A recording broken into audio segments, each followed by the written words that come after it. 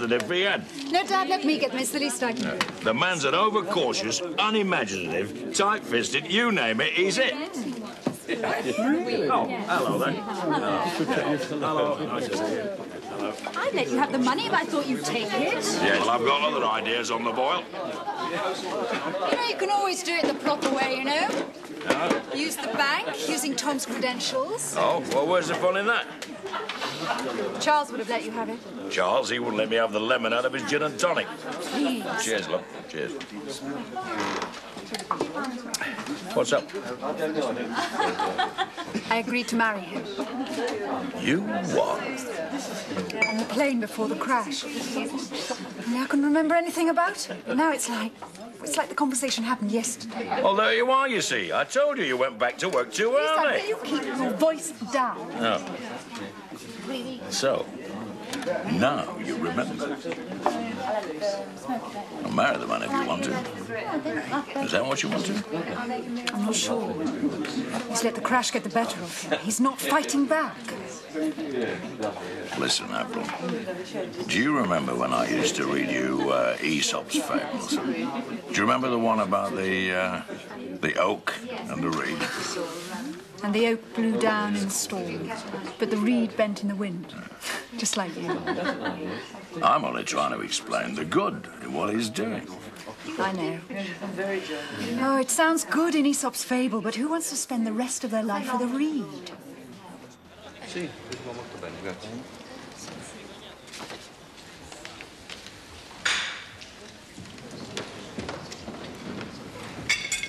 Have you managed to visit any favourite haunts? John, this is not a city that you wander about in on your own, if you're female and English. And beautiful. I don't think the Italians are too bothered about looks, actually. What a pity you're not staying longer. Is there someone you have to rush back to? If you're asking if I'm married, I'm divorced. And you? That's not a subject one should dwell on, especially in this town. Is Periplus the cause or the result? Neither, really. He had his own plans as well. Which were not compatible with yours? I didn't think so at the time, no. Ah, do I hear the distant sound of regret? Yes, you do. And is there no one else? To be absolutely honest, I'm not sure. Why don't you stay on for a few days? The money's the problem. I'm using a company flat. I have a vast bed. I would love it if you would join me. Join you? Yes. You don't have to go through the motions of being shocked. Just ask yourself, do you want to stay or not? If so, we can make arrangements. You jump to far too many conclusions. Jump? And I suggest you finish your meal before you make a complete idiot of yourself. I see.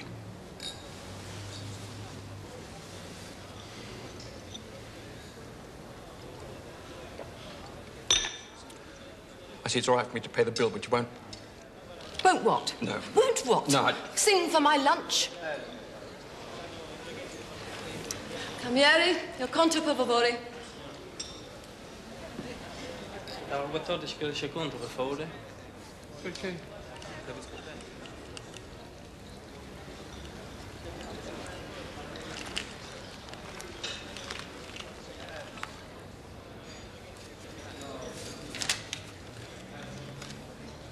Grazie.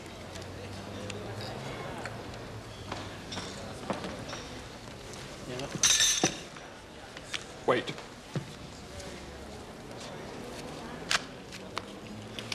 Grazie. Grazie a lei.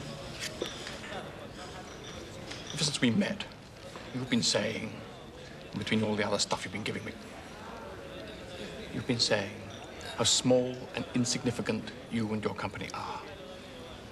Well, you don't know how what you are about to find out.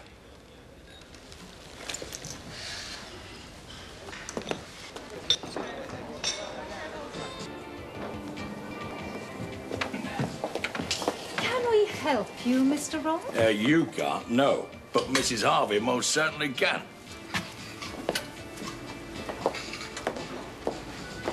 Yes, Jack? Kate, does your bookie take credit cards? Well, of course he does. They all... Why do you want to know? Because it's not easy stuffing 2 tenors down the phone. Jack, I am not in the mood. I am also at work. Yeah, but there's no one here. Listen, Kate. I was sitting in the Jolly Sailor this afternoon, and this sudden feeling of good luck swept over me. With the ice and soda? Don't knock intuition, Kate. Listen. I want your suggestions for a treble at Chelmsford this afternoon. My advice about accumulators is forget them. Likelihood of you getting 3 winners in a row is practically zilch. Oh, come on, Kate. You know what I'm talking about. That sudden buzz that you get down the back of your neck. Sudden buzz that you get down the back of your neck is what has made bookmakers rich throughout the world. Yeah, well, yeah. Having said that, Oh, yeah. Prince Fazal on 2.30 at 9 to 1 is a certainty. Right, Prince Fazal. That's right. And Keeny Meeny at 25 to 1. Who? Keeny Meeny. Oh, it's a Keeny good horse, I brought. Right, Keeny Meeny. 3 o'clock, that's the 3 o'clock. And the 4 o'clock... No, I'm all right for the 4 o'clock, Kate. I've got a horse called Jack O'Bells. Jack O'Bells? Oh, what nonsense. You'd be absolutely mad to put your money on him. Oh, come on, Kate. He's screaming at me. Why ask my advice if you intend to ignore it? Oh, come on, Kate. Oh, can I use your phone, please? Absolutely not. Why not? Because this is a boutique, Mr. Rolfe. It is not the taproom of a pub or a billiard hall. Do you know, I've had a bellyful of you Urquharts today. And what is that supposed to mean? Well, I took an idea to your husband through Relta Marine, right? Plans, projections, the lot. All I wanted was money, and he turned his nose up at me. And that's why I'm... Yes. Please leave. Oh, yes, Kate. Put on those bets later. Jack! The money. Oh, yes. Have a posh day, Mrs. Urquhart.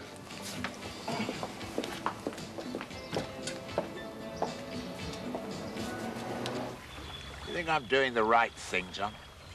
About the oil deal? Well, it's hard to say until you start drilling. No, not that. About Urquhart keeping Charles in the dark. Ah. Fairly courageous move on his part. Yeah. Still, I don't like Charles not being kept in the picture. Was that a thought? Or an instruction? I don't give you instructions, John. I ask your advice. Oh, Edward. Well, you know, there's nothing would make me happier than to see you and Charles merge. But how would Charles feel? That's the question. Oh, I'm on.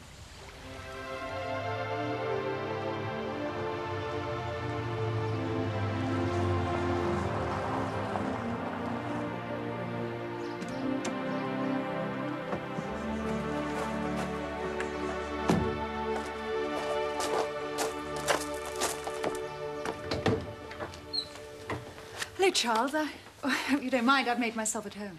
Mind? Of course I don't. You had a good look round? Yes. It's beautiful. You've done a wonderful job. What kind of a day have you had? Well, I've been preparing a breakdown of leasings for our new chief executive, Mr. Urquhart. Have you heard of him? Yes, the name does ring a bell. How about you? Have you had a nice day? Yes, I have. You don't sound too sure. Oh, no, I am sure, but catching up on 20 years of your daughter's life and trying to build up a set of memories you never actually had, it's quite an experience. Yes. Yes, I can understand that. Things are slowly beginning to drift back to me. Are they? I remember things you told me on the plane about the house. I've been wandering around looking for them, trying to piece together the jigsaw. Just the house? No. I remember the conversation we had on the plane, just before it went down. Do you? Very clearly. Why didn't you remind me of it? I don't know, really. It just seemed unfair to put you under that kind of pressure. I didn't want you to feel under an obligation. Charles... It's all right, Avril. You don't have to explain. You'd rather not get married, I know that. Don't don't you want to know my reasons? I have a feeling I might not like them very much.